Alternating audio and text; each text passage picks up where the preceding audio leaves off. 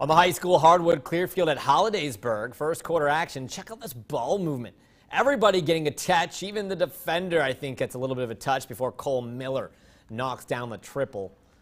Bison led by 4 late in the opening quarter, 16-12 here, but Hollidaysburg creates the turnovers, and folks, you're going to learn, I like defense, I like good passing. And watch the ball movement here as it'll eventually find Carson Rhodes for the layup.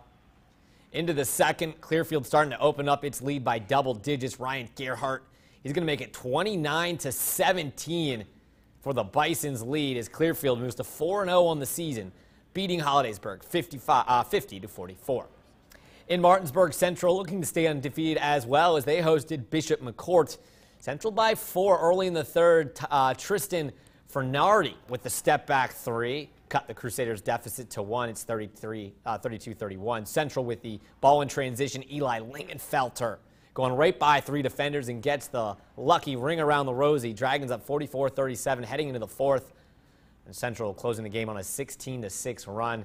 Lingenfelter again knifing his way through the defense. Central defeats McCort 64-51.